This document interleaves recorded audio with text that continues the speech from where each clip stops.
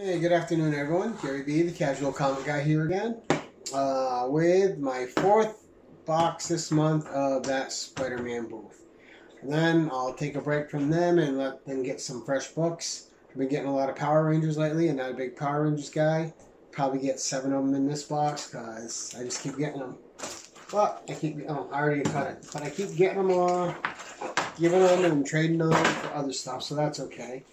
Alright, so another Run Los Angeles, and we'll order for them again soon. They're pretty consistent, and their value is always there, so. Alright, let's see.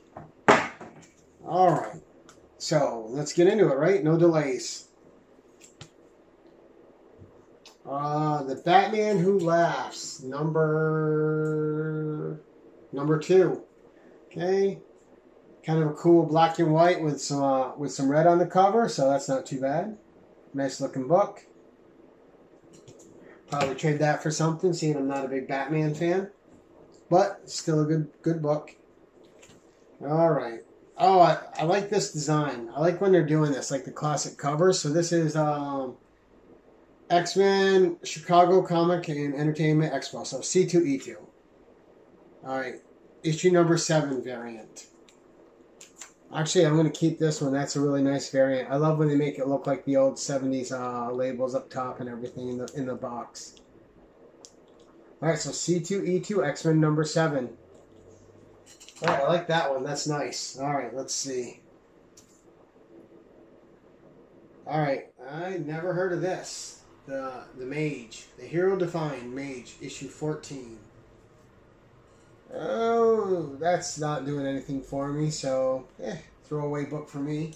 Never heard of it. Maybe it's good, but yeah, I already don't like the art in the cover. Alright, giant size X-Men Magneto variant. Ooh, Perillo cover. Alright, you can't go wrong with Lucio Perillo, so beautiful cover. Let's see whose variant this is. See if it's theirs or someone else's. Alright, Unknown Comics variant, alright? So nice, they do a lot with Unknown Comics. Lucio Perillo, you can't go wrong. Guy does beautiful work. And let's see what our last book is. Civil War II, Choosing Sides 4.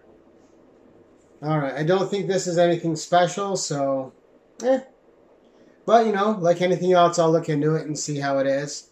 I think that's just a throw-in book, though, but you never know with Civil War. We'll look into that and we'll see if it's anything. And that's it for that box.